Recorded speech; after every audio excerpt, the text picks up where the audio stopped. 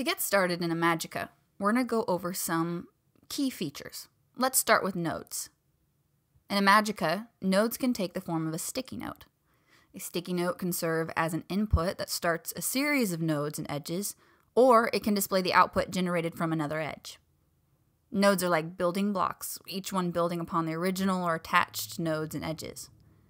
Once you insert your first thought, you'll have a base to begin adding some AI building blocks.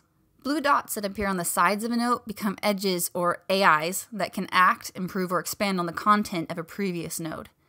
Each blue dot can become a new edge. Select a blue plus symbol to try creating an AI. Simply describe what the AI should do, hit enter, and a new edge will be generated to perform that task.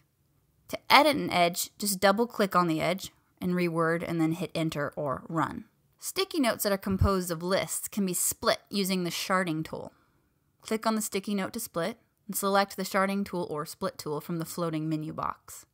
This will then create a new set of sticky notes, each of which can have additional edges added. Or you can select the entire group to apply a function or a new edge to all the shards at once. Edges can also be composed of functions. Use the / command in your edge description to bring up a list of available functions. Or you can even try making your own.